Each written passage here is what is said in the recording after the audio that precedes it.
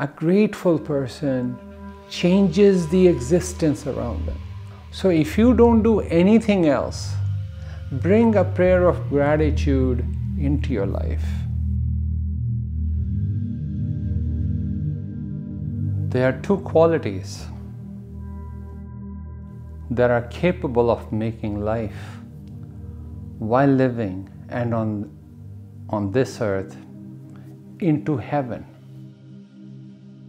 Those two qualities are gratitude, and the second one is humility.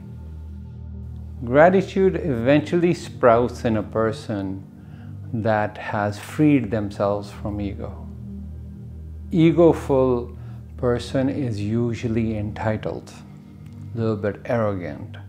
But he who has freed themselves from ego, he who have become a little bit spiritual, eventually recognizes the sheer improbability of their existence.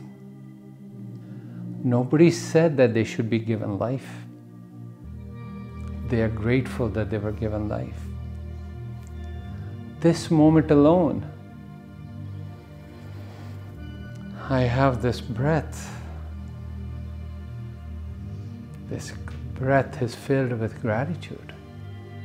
I'm grateful that I have this breath. I'm grateful that I'm sitting here. I'm grateful to the sofa. The sheer improbability of our existence has to be understood.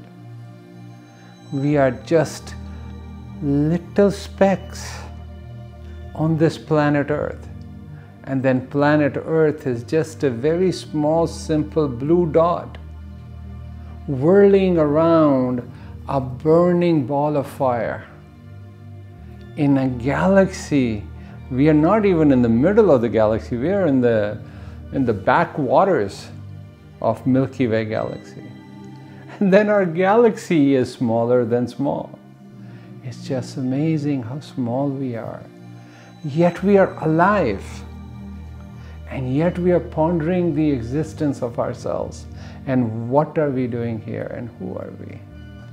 A grateful person gets filled with joy when he walks. The trees know that this is a grateful soul. The flowers know, the weeds know that there is gratitude in that person's heart. Gratitude in your heart and in your eyes have the ability to change the existence around you. It becomes energized, alive. It is no longer a thing to be used. It is an integral part of you. That's what gratitude can do.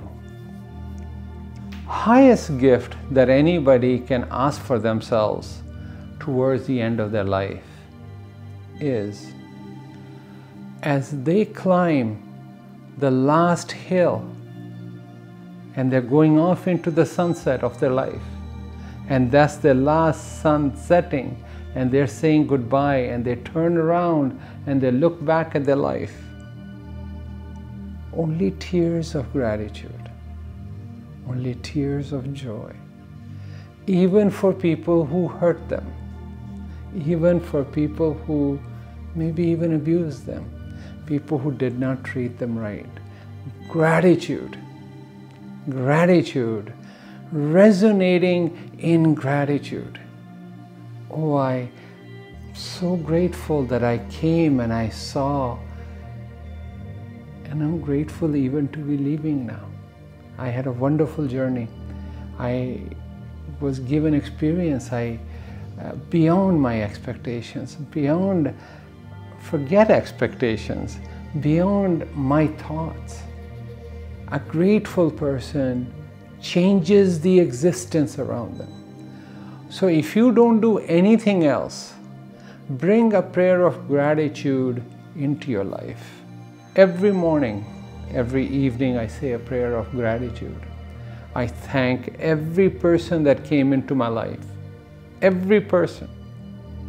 Even at a restaurant, the waiter, to people who work with me, or people I work around, etc. I say a prayer of gratitude.